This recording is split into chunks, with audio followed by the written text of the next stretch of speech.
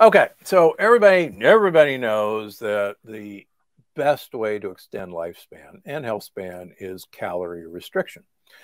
And almost everybody knows that calorie restriction is a non-starter um, as a useful method. Even my friend Walter Longo knows that calorie restriction isn't going to work. Nobody will do it.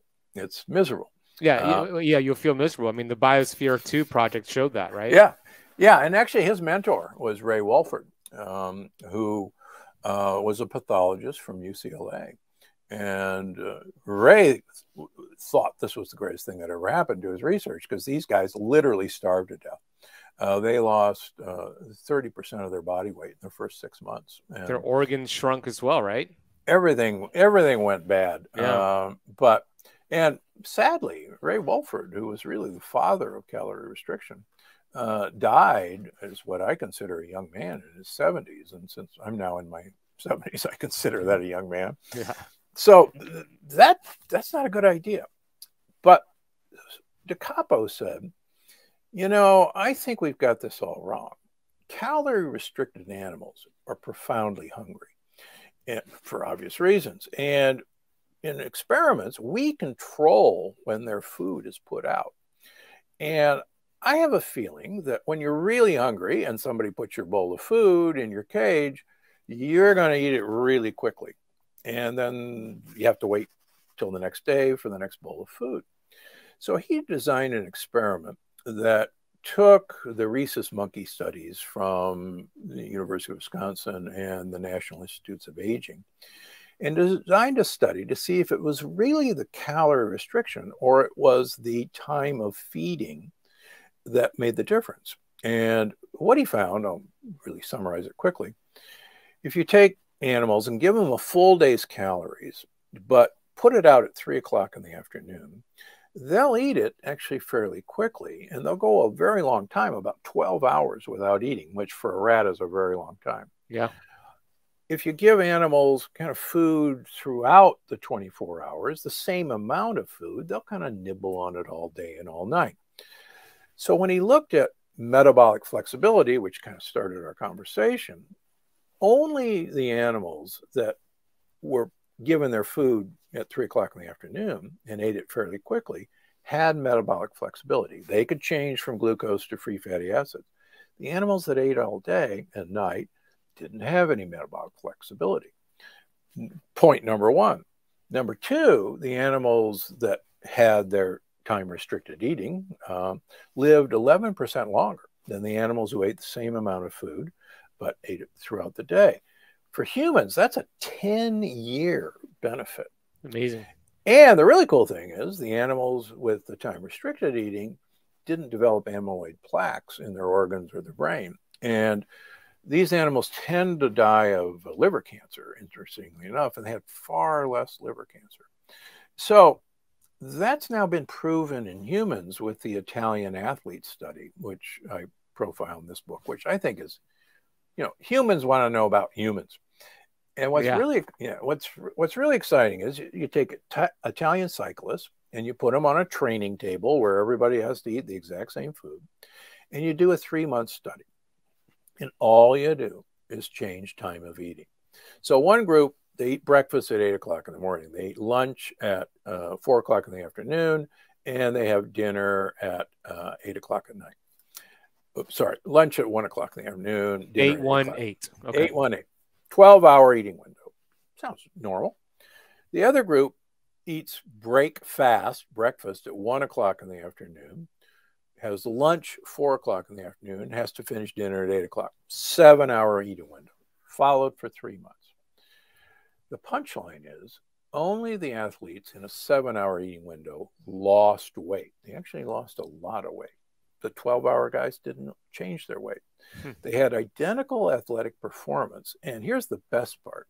The athletes on the 12-hour eating window had a normal insulin-like growth factor 1, IGF-1.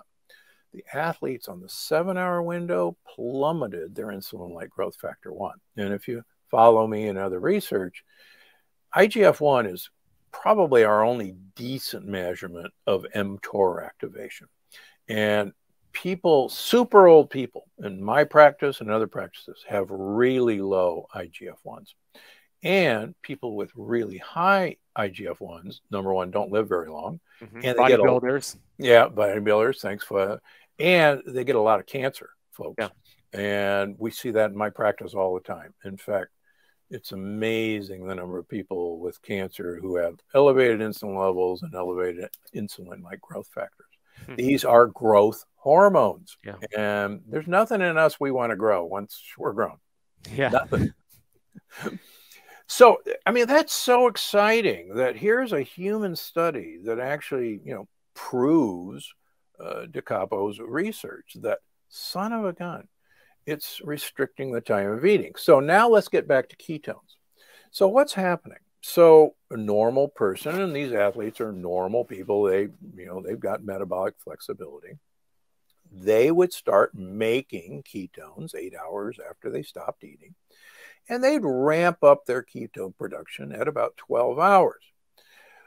But the athletes who are waiting till 1 o'clock in the afternoon, they've got another 5 hours of ketone production compared to the athletes that broke their fast at 8 o'clock in the morning. So 5 more hours of mitochondrial uncoupling. Bingo, which now explains why those guys got weight loss, and it now explains why their insulin-like growth factors actually improved. Interesting. Yeah. And so it all, when you start looking at this, go, son of a gun, that's how this works. I always want to find out the mechanism. For instance, when we started this years ago, we all knew that hormesis was really good for you.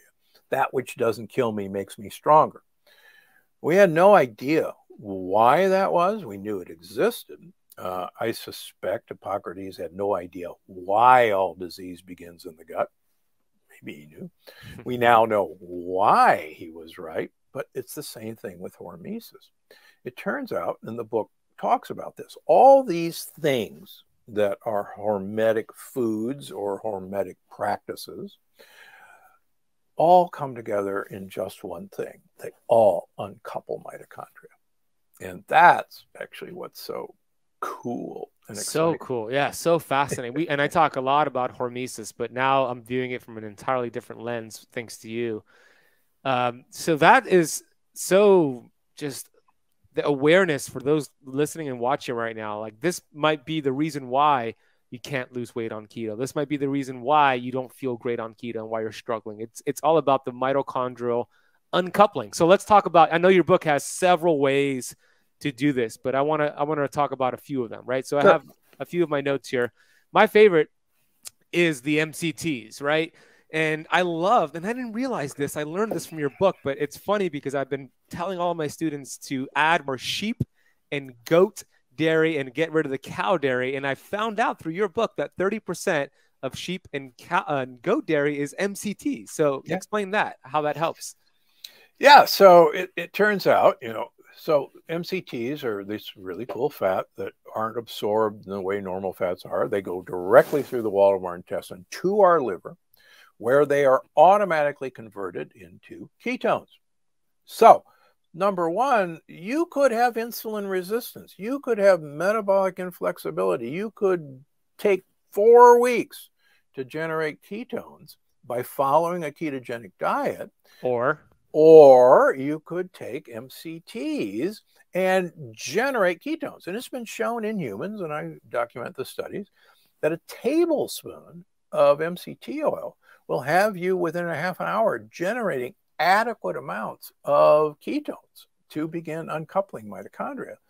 So what better way than, if MCTs are easy to take, you can mix it in salad dressing, folks. Some women, really, you got to go slow. Quite frankly, a lot of my female patients, liquid MCT, stomach, and diarrhea. Too. Yeah. Interestingly enough, in my practice, I see that the powdered MCTs work better for women, and there's a number of MCT powders out there. We put them in the women's coffee, and that seems to work well. But you can get a lot of MCTs by having goat or sheep yogurt or goat and sheep cheese. Now, here's one. It didn't make it into the book, and I wish I fought for it. Let's share it now. Well, we all know about blue zones, thanks to Dan Butner. And quite frankly, I'm the only nutritionist who spent most of my career living in a blue zone, Loma Linda, California. That's right. I don't know what I'm talking about. But so two of the blue zones are quite interesting: Sardinia and the Nagoyan Peninsula of Costa Rica. And Dan makes a big point that they eat a lot of bread and grains. The Nagoyan Peninsula eats a lot of corn and beans, and he makes a case that it's the beans and corn. Well, not so fast. It turns out Sardinia has two regions, the mountainous region and down by the coast, and kind of nothing in between. It's only the folks who live in the mountainous region that have extended longevity. So what do those guys do up there? Turns out they're goat and sheep herders. The folks down by the Mediterranean Sea are not goat and sheep herders, and they don't eat goat and sheep cheese. They eat fish. So when there's papers published that the longevity benefit is from the MCTs from the goat and sheep cheese, uncoupling their mitochondria, and they don't get it in the sea. Let's go to the Nagoyan Peninsula. All of Costa Ricans eat a lot of beans and corn. That's their diet. What's so unique about the Nagoyan Peninsula? Want to guess? They're goat and sheep herders. And there's a beautiful paper showing that the benefit of the goat and sheep cheeses and yogurts offset the bad part of the corn and beans. So here we have two blue zones that actually we can attribute their longevity to the goat and sheep cheese.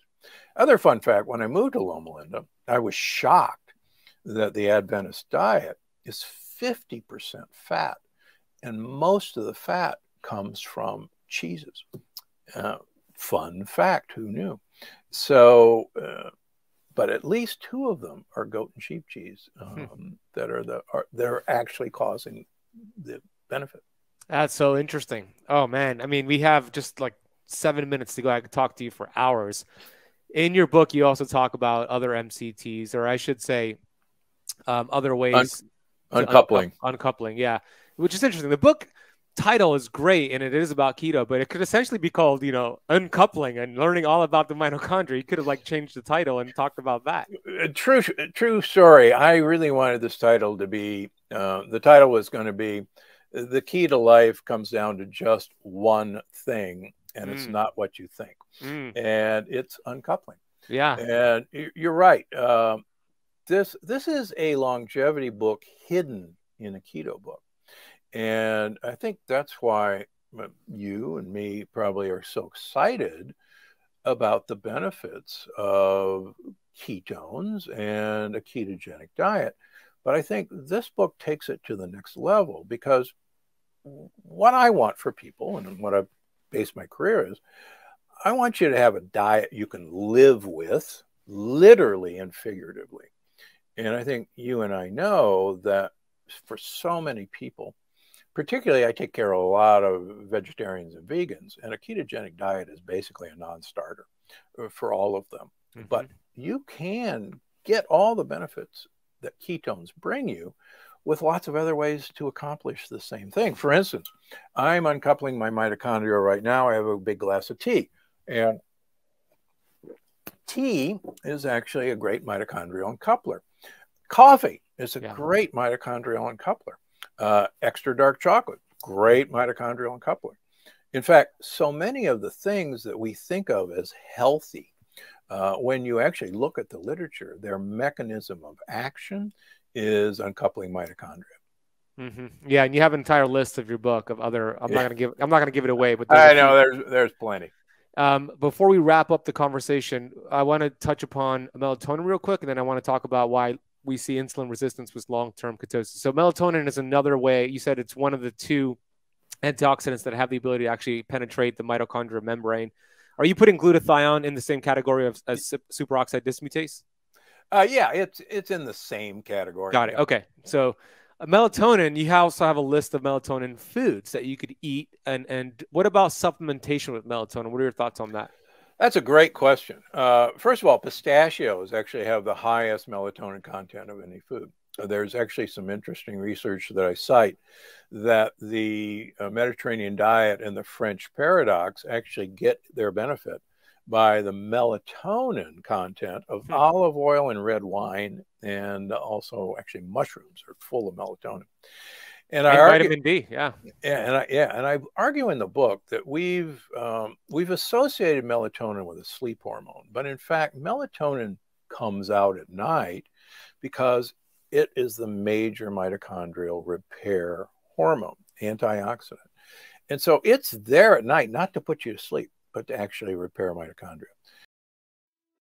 If you found this video helpful, I think you're going to love this one. Diabetes plummeted around the world, in the United States, in England, in Denmark, and heart disease plummeted around the world for 5 years during World War II.